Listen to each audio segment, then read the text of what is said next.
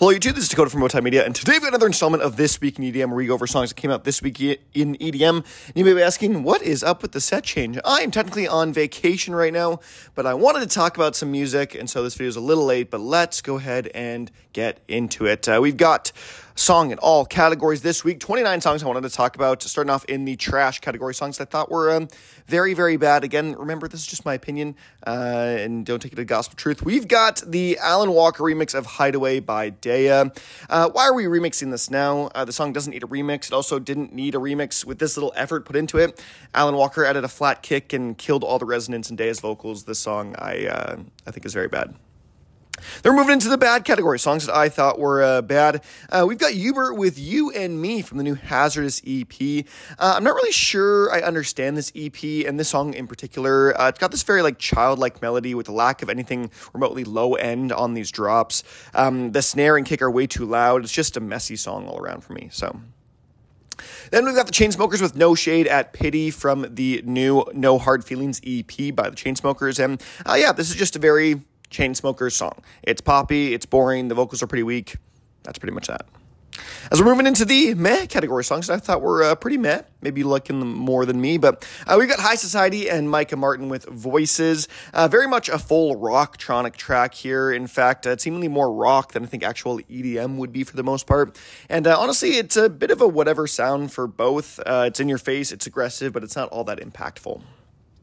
Then we got Party Pupils and Britt Lari with Pleasure, a simplistic deep house cut meant for commercial audiences.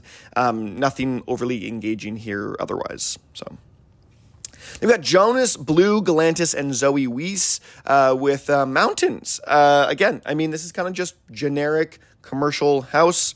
Nothing else really to it. And that's all I wanted to say.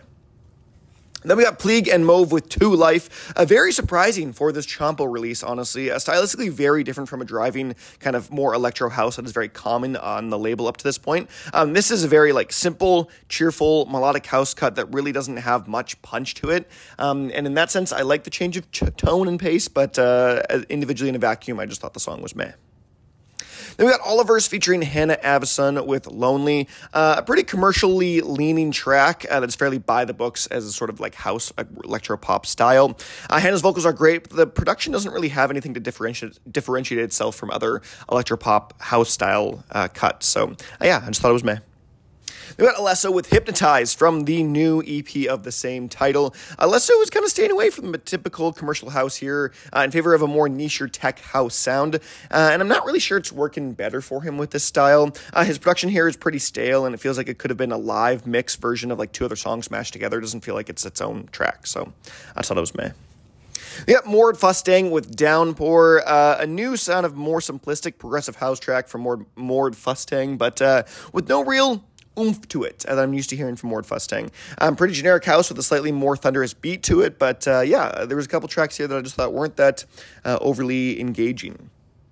Then we got Whipped Cream featuring Showjoe with About You. I feel as if Whipped Cream has kind of lost her sound right now, lost her signature style. She's bouncing around from a bunch of different genres and subgenres and atmospheres and styles, and without really going hard after any one of them. And so this, again, just kind of falls a little flatter. I don't think it's a very typical Whipped Cream song, and I didn't love Showjoe's verses, and I thought the production was kind of a touch boring. So Whipped Cream, I want to hear some constant style from you a little bit. I think your darker atmospheric stuff really, really works. And that's primarily in, I guess, when you do the mid-tempo stuff. But let's move on to ARMNHMR and Kompany with Never the Same. Yeah, a full flavor dubstep track here with a mellow dub, bro step, and drum step drops, 1, 2, 3. But that being said, all those styles were more or less the kind of generic versions of the median sound of each of those subgenres. So I just think it's kind of meh. Then we got Fortet with All Missed the System here from the 3+ reissue, the kind of deluxe version of the 3 album from Fortet. And yeah, this is a beautiful atmospheric ambient track, but I can see why it was cut from the original album, as there really isn't much of a narrative going on here, at least not one that's easy to understand at face value. But yeah, Fortet kind of dialed back the little Foley elements as well too. And so I don't think it's that bad of a song. I just understand why it was cut from the album.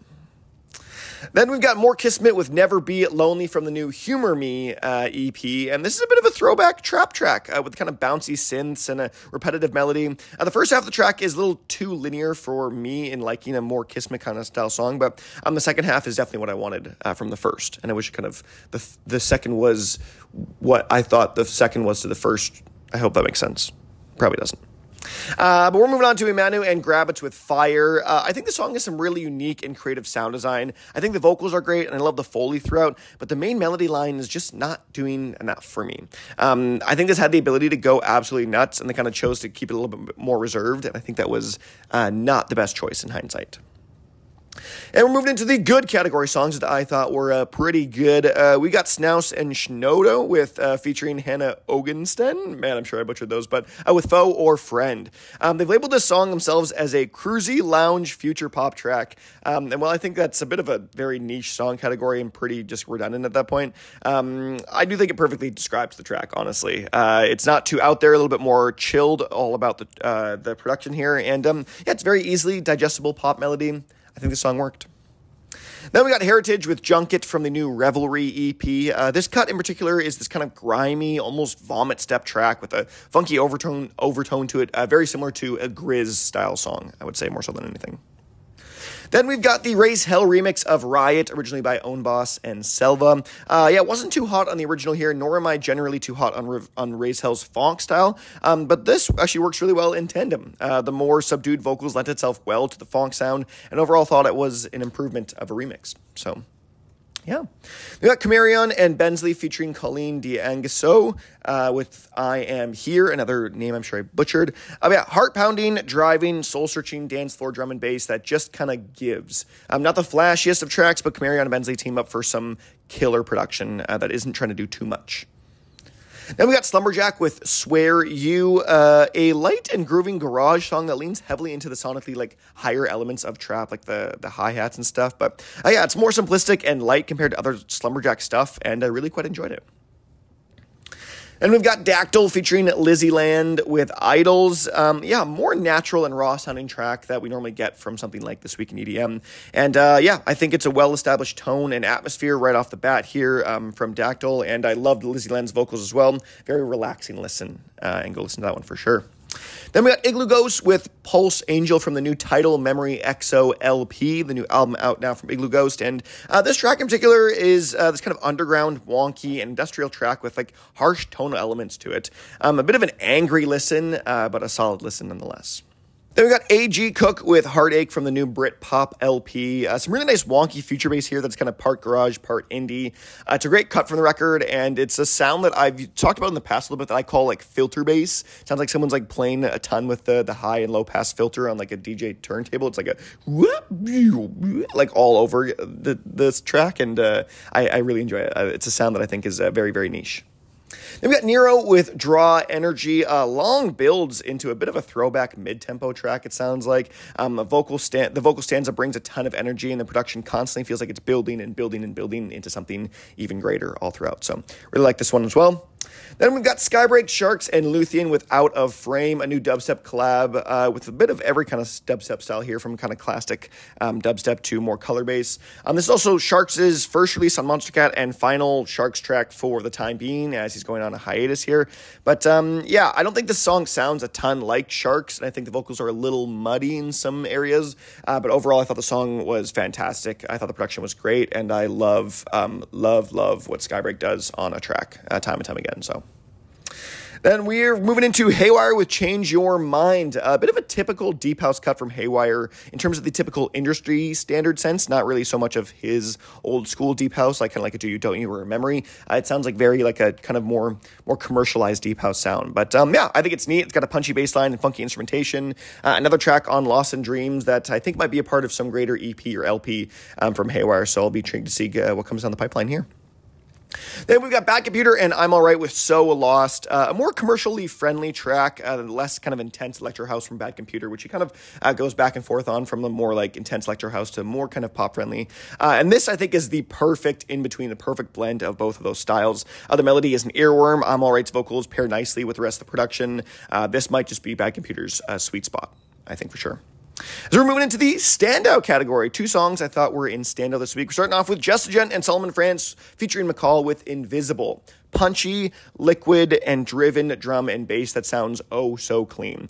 Just a Gent's DNB is always a treat to get. I think this one in particular is fantastic. McCall's vocal delivery really elevates this track from good to stand out for me as well. And so I think it all works together in nice tandem, and it's just a very clean sounding track. And my number 1 track of the week is Jaren with Spinning. In my opinion, Jaren's first real run at a commercially viable track, and it might just be his best. It's got hits of electronic, hits of indie, hits of pop. It's got a lot going on and a lot in the right places. This could be a launching song for Jaren's career, and I sure hope it is. And with that has been This Week in EDM. Let me know what you think of any and all songs in the comment section below. But other than that, I've been Dakota from Bowtied Media, enjoying my vacation, and I will see you guys in another video.